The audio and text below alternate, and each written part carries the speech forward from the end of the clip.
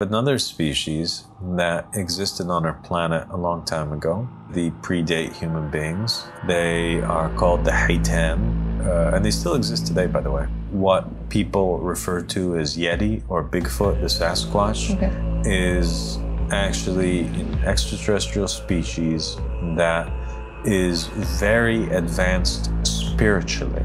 Okay, so they're very connected to the earth.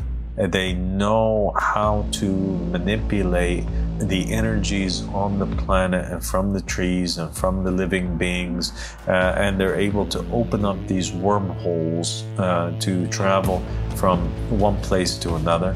And they came to our planet and they took it as their own a long time ago. And some of the bones that are skeletons that are found today, species like the Homo erectus or whatever, are actually bones of these Haytan.